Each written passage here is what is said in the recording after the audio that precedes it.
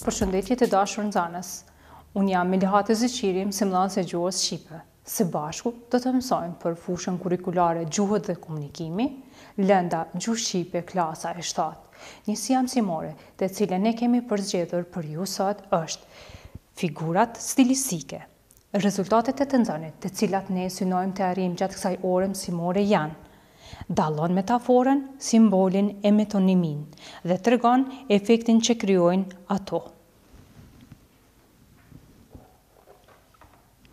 Të dashur nxënës, këtë njësi mësimore ju mund ta gjeni në librin e gjuhës shqipe faqe 50 për klasën e 7. Ne në ekran kemi paraqitur një pamje e cila ka të bëjë me kulturën, traditën dhe veshjen tonë kombëtare.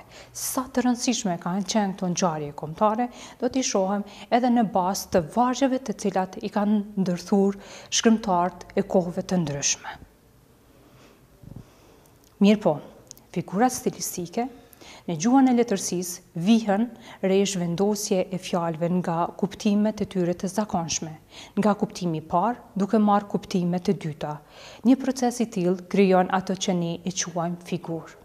Figura është formë e konkretizimit të ideve dhe individualizon shprehjen poetike. Me studimin e figurave në antikitet është marrë retorika, ndërsa më vonë shkencat e stilistikës, duke u bazuar në ndërtimin e figurave dhe funksionin e tyre stilistik e estetik, dallojnë figurat tingullore dhe të intonacionit, figurat e fjalorit apo të leksikut, figurat e fjalës apo tropet dhe figurat sintaksore. Pra, figura simbolit vihet kur në vend të emërtimit të një sendi përdoret një tjetër, pasi ata kanë lidhje ngjashmërie me njëri tjetrin. Kemi figurën e simbolit. Për shembull, titulli i romanit të Kadares Kështjella është titull simbolik. Kështjella simbolizon qëndresën e shqiptarëve kundër pushtimit osman. Në poezinë popullore, thellëza e lulja. Thellëza simbolizon vashën, ndërsa bylbyli djalin e dashuruar. Krahasimi. Krahasimi quhet edhe figurë elementare, forma e parënjohëse sepse një send ose cilësi na e jep duke krahasuar me një send ose një cilësi tjetër. Për shembull, dhambet e bardhë si gurzat e lumit, apo goja e vogël si lulja që shpërthen. Metafora. Fjala metafor vjen nga greqishtja metafora, që do të thotë bartja apo transport. Që në antikitet, metafora është quajtur mbretëresha e figurave. Metafora është një krahasim që bëhet vetvetiu në kokën tonë. Për shembull, në poezinë Mejtimi të Naim Frashit, poeti përdor shumë përshkrime të figurshme, si për shembull, ret marrin frym, lumi ikën me fishkëllim, nata lind në errësirë.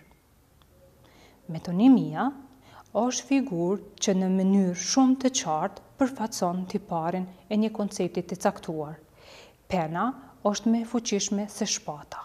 Kjo fjali ka dy metonimi. Pena e ka kuptimin e fjalës së shkruar, kurse shpata e ka kuptimin e sulmit ushtarak. Sinekdoka është përdorimi i pjesës për të përfaqësuar të tërën. Për shembull, kur themi me këtë punë ai nxjerr bukën e gojës, fjala bukën e përfaqëson ushqimin në tërësi dhe jo vetëm bukën.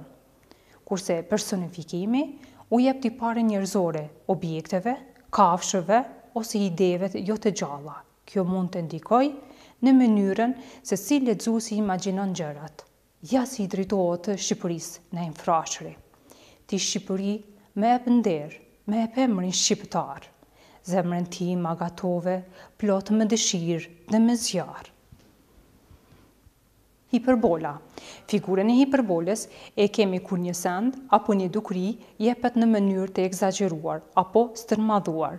Hiperbola gjendet më shpesh në pralla apo në legjenda. Për shembull, muji ngriti mbi shpatullat e tij shkëmbin.